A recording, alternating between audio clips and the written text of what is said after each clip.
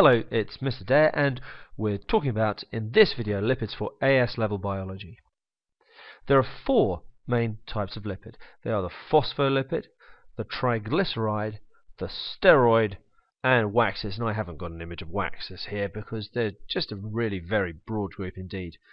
However, all phospholipids look approximately like this one on the left, and all triglycerides like the one in the middle, and all steroids, or sometimes called sterols, like the one on the top right.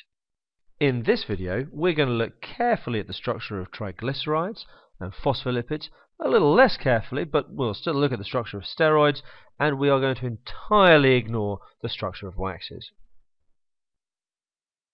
We start off thinking about this molecule here. This is glycerol. Key to glycerol's function is that it has three OH groups here. These are going to be the functional groups of glycerol. For a start, glycerol can hydrogen bond with these OH groups, making it polar and soluble in water. But also, you'll be familiar with the use of OH groups to form bonds between molecules using condensation reactions. And that's what's going to happen here with this glycerol when we bring in some fatty acids. Here is a fatty acid molecule. Groups you need to see and know about. This is our acid group, a standard COOH group, sometimes written just as COOH.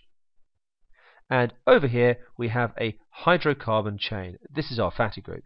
It's hydrocarbon just like you'd recognize from GCSE chemistry. It's lots of carbons and lots of H's. And we can show it in this simplified form here, with each corner of this line representing a C, and assuming that there are as many hydrogens as you can fit in to these C's. This, therefore, is a saturated fatty acid, and let's have a little think about that. This top chain here is absolutely saturated. We cannot get more hydrogens into that molecule. Every carbon in the chain has two hydrogens bound to it, and then each carbon is also bonded onto carbons on either side, other than the one on the end. Therefore, there are no more hydrogens you can get into it. This makes it saturated. It is carrying as many as it can. Now the molecule underneath has this C-C double bond over here. As a consequence of this, these carbons are not carrying as many hydrogens as they possibly could.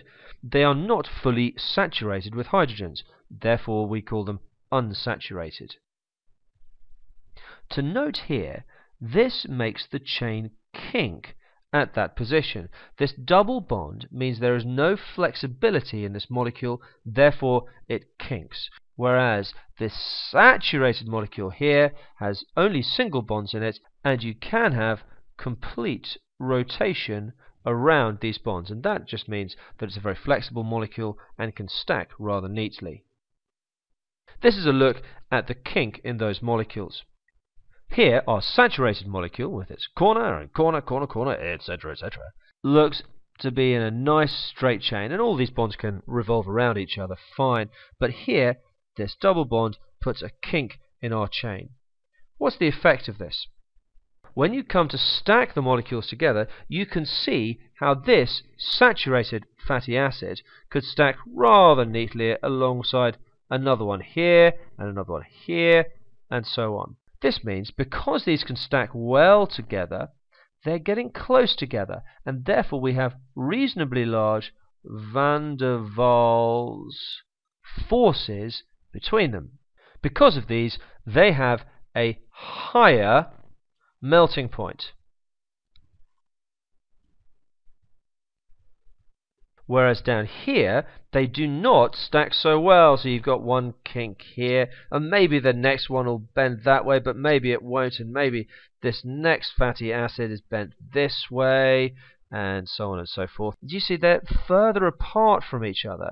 They are not so close, and as a consequence, our van der Waals forces are smaller, and therefore they're not holding the molecules together so well, and therefore you have a lower melting point for unsaturated fats. Therefore, these are oils. They are liquid at room temperature, whereas often we refer to these as being fats. Now, of course, all of these we can call fats, or we might just call them lipids.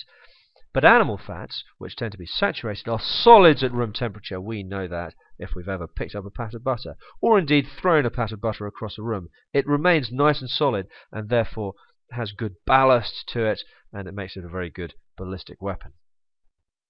Don't throw butter around your house. You'll only make yourself unpopular. What do we do with these fatty acids and these glycerol molecules?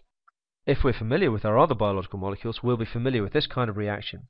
We have a reaction excluding a water molecule in a condensation reaction. Of course, going back the other way will be a hydrolysis reaction. So we've got this one this way, condensation reaction, and going this way will be a hydrolysis reaction, with water being excluded. Now that leaves us with this oxygen atom here acting as a bridge between our fatty acid and between the glycerol. And this whole structure here is called an ester bond. So the fatty acids are held to glycerol via ester bonds. This is a monoglyceride molecule. It's got one fatty acid on it, and this one is our famous triglyceride molecule. We've got 3 fatty acids on it. So that's our triglyceride molecule. Very easy, very simple. You should be able to remember the structure of glycerol. That's not difficult. It's 3 carbons with 3 OHs on it. You should be able to remember the structure of a fatty acid. That's easy as well. It's a hydrocarbon chain with an acid group on one end of it. And then you should be able to eliminate water from these and draw out a condensation reaction, or do that in reverse, doing a hydrolysis reaction. If you practice with a pencil and a piece of paper, you can use a pen if you choose, then you will be able to memorize this in no time at all. What's the use of all these triglycerides? They are a very good energy store. They are high energy per gram, certainly in comparison to carbohydrate or proteins. Why is that? Well, there's just much less oxygen per carbon in lipids than there is in carbohydrates, and therefore there is more oxidation that you can do. So there's more energy per gram when you oxidize it. It's osmotically neutral, it doesn't dissolve, therefore it's not going to affect the osmotic balance of a cell, it's not going to change its water potential. We can also use them for thermal insulation, and we should say, yes, electrical insulation as well, e.g. in the myelin sheath. That would of course use phospholipids as well. And protection from impact, so you might have adipose tissue around your kidneys or on your bottom, which will make a nice bit of a pad for when you sit down. Phospholipids, really very simple indeed, because if you've understood how triglycerides are made, then you can see how phospholipid is made. It is made by, instead of having a fatty acid attached to an OH group of glycerol, you have instead a phosphate group. Hooray! There we go. And hence you have a phospholipid. Easy. Phospholipid. So you replace one of the fatty acids with a phosphate group. Now that's not all you can do actually. So this is our phosphate group drawn out very nicely by our OCR textbook here. And you can have this bit at the end of the phosphate group as a variable group. Now onto that you might add a little carbohydrate. Here's a bit of carbohydrate, add it on, and there's attached to your phosphate head and to your fatty acids there. And this is a glycolipid, if we've added a carbohydrate group onto it. Or you might add on some choline. That's our phospholipid, and you can just check out its usage for cell membranes and the way it forms up into a phospholipid bilayer on other videos, for example one on this channel. Just to highlight this, our glycolipids are going to be involved in cell signaling, also cell-to-cell adhesions as well. That takes us on to steroids. We said we weren't going to say very much about this, and I will stick to that promise. Basically, a steroid and cholesterol is our base steroid. Normally our steroids are made from cholesterol. We just modify cholesterol. We need cholesterol. We need cholesterol to synthesize all the steroids that we need. We also need cholesterol to be part of our cell membranes as they stabilize our phospholipid bilayers. And essentially it is one big, great, long hydrophobic bit and a teeny weeny little hydrophilic bit.